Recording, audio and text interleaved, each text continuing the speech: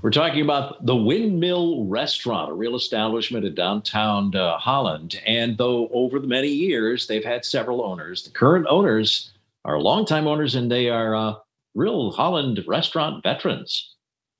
The Windmill has been here since the 1940s at least. I bought it myself in 1983. Breakfast and lunch, especially like hash brown omelet, our home-baked breads, home-baked cinnamon roll. It's almost 38 years now that I've been here.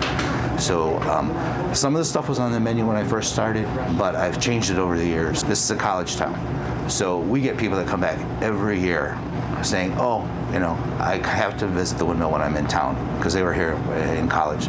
So a lot of college students come in here for their breakfast foods. We've got, like dormitory style housing, and now we've got a lot of apartment dwellers here too.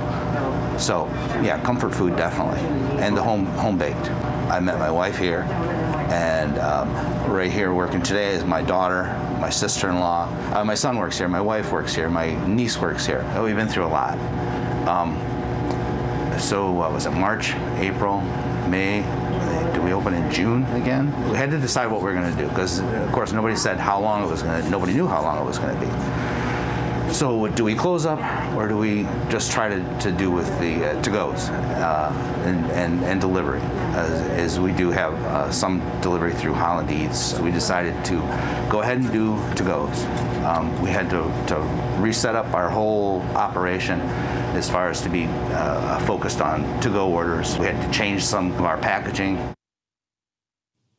It's the Windmill Restaurant on 8th Street near River Avenue in downtown Holland. You can go to Facebook to search Windmill Restaurant Holland, and go to our website to get a complete coverage as to who's open in West Michigan, from the reports that we've already done to links to who is open as well. Fox17online.com/open.